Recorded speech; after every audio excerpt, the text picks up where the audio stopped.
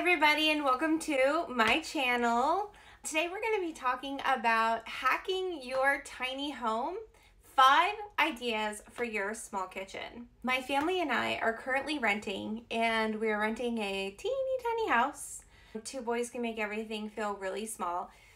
So I ran into quite a few challenges with our kitchen. I fondly refer to it as our pocket kitchen because it feels like I'm in a pocket. So here are some ideas that I came up with to create a little bit more space to actually really utilize any tiny amount of space that I could find. And I hope these help you in your home. Number 1, open shelves. So most likely if you live in a rental like me, you're not in love with the shelving or even the cabinets in your kitchen, and there's really not much you can do about that. We just happen to have an open space, so we put 2 open shelves that turned out really cute. I'll insert a picture here. I can just unload most of my dishes right onto those shelves, and my dishes are all white, so they're super cute to have exposed, and it's like a little pop of design in the space. I have linked below a few really cute options from Amazon. Number 2, that pesky little area that gets so dusty above your cabinets. If you have a higher ceiling and maybe your cabinets don't go all the way to the ceiling, that is wasted space. So my husband once again took his very handy self to Home Depot. He measured that space above the cabinets, got a just regular old board. I didn't even paint it. Slapped it on top, and I put vintage wooden boxes up there, but you could really use anything. White bins would be a really cool, like, bright look at the top. You could use canvas. Really, the sky's the limit. If you have a really cute antique store near you, I encourage you to go look there for those kinds of bins. But if you don't, I found some really cute options on Amazon, which are linked below. So number 3, and this has been one of my very favorite things.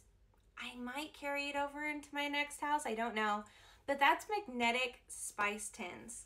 I do all of our cooking, 95% of our cooking at home, and so I use a lot of spices. And those babies take up a lot of space, especially if you shop at Costco and get the big sizes. So enter in these. I love these. They come, I think I got a 24 pack. I've linked it below. But they're super easy. You just slide them open. There's 2 different settings on them. And they come with every spice label imaginable, actually. So that was super fun because all I had to do is first wash them, but second put my spices inside and then slap the label on it right onto the side of the refrigerator, and it works great. Enter in this hero. This, I have a larger sink, thank the Lord. And this sits always, looks like I'm in jail. This sits always on the left side of my sink.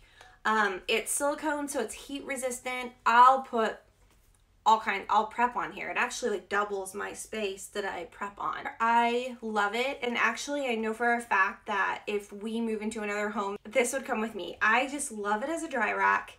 It just folds up so nicely. It works. I love it. I just love it, and you need it. We did not have a pantry when we moved into this house. Where was I supposed to put our food?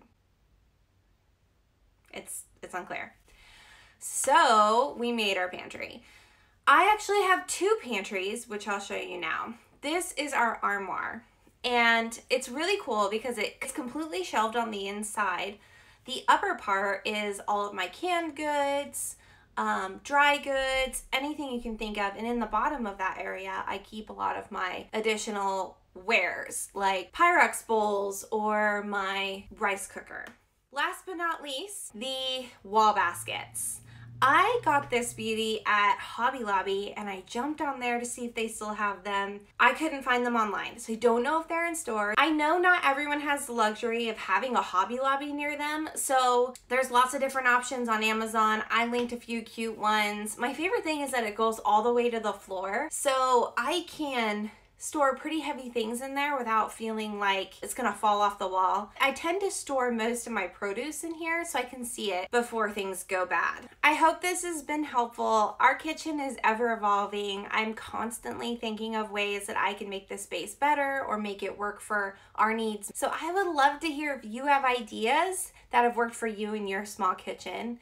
And in the meantime, leave a comment down below and let me know which one of these was your favorite.